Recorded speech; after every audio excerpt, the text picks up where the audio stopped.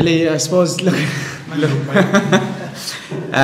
you said to me not too long ago at the medal presentation, the delayed medal presentation for 2020, look, that nights like that don't come around for Limerick too often. Obviously, weeks like this don't come around for Limerick football too often, or haven't in the last decade. I'm sure you're looking forward to the week and the lead up, or can you enjoy it a bit? Yeah, but certainly, look, it'll be a good week for Limerick football. There's no two ways about that.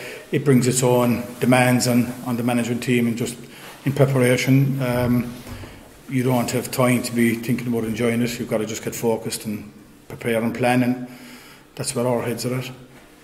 In terms of, I suppose, the preparation and coming up against a side like Kerry, like you'll probably know all about them coming into the game anyway. Like, is there anything additionally you can do now that you know that you're facing them in the final? Or no, we just focus on ourselves. You know, you could spend a lot of time talking about the opposition, and you fail to turn up on the day yourself. Then, so our focus has got to be ourselves. I think you don't have to watch videos of Kerry to know what they're about. Everyone knows what Kerry are about. So our priority will be ourselves. So getting ourselves right mentally, physically, and keeping it as simple as that.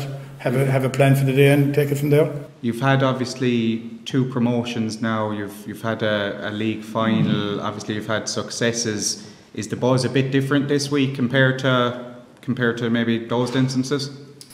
No, I don't think so. I haven't seen any big yet. It's just normal, making sure the plan is right, and we're working on it in the training ground, and everyone's focused and challenging each other to make sure everything is the way we want it to be. But no, I haven't seen any specific difference anyway at the moment. Just for yourself, Maurice, obviously coming back in, I suppose the year so far probably couldn't gone any better other than the league final, but what a year so far. Yeah, it's been a brilliant year. It's been a great year for Limerick football. A lot of positives, you know, but it's been building, I think, you know, for what Billy and the rest of the backroom team have been doing over the last number of years. It's definitely been building towards the platform has been put down for the success that's been happening this year. You know, I don't think we've reached the ceiling yet, so it's been a great year. I thoroughly enjoyed it. You know, I've had some great years with Limerick football, different times over the different years, but very exciting to be involved. You know, it's great to get ready for Munster Final. So, Bill, you were involved in Munster Final down Clarny before. What experience from that day would be trying to pass on to the lads this week? I suppose the big thing is just to be relaxed and focused. I remember 3 and 4. That, you know, it's just important just to be relaxed. It's just a game of football. You know, we've got that experience here. Maurice was there as dim days as well, and that's the thing. And just try and help the lads understand that. You know, we've been in Croke Park this year, and it's just another day. It's just another game.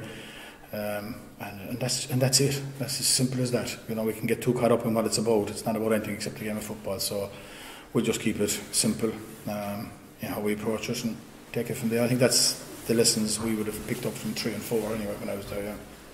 Yeah. Just Adrian, I suppose you've been involved in a lot of different finals over the years, and players this week will be really anxious probably to do extra stuff, and you're probably trying to monitor that. How do you ensure, I suppose, that fellas now kicking ball every night to be fine-tuned for Saturday? Are you just following the process that you follow all year, or what's your role in all this? Yeah, I think it's important to give the lads the autonomy to be in a situation that they're comfortable to be in themselves, and guide them through that.